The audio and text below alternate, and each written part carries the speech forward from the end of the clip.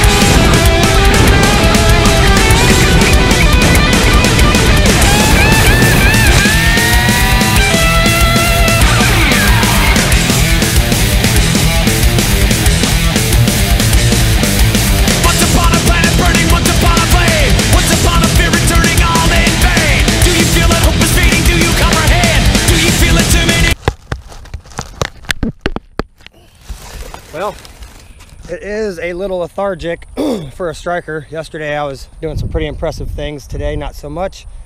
And I think I lost a rear wing. I heard it fly off. So, looks like we're back to the drawing board.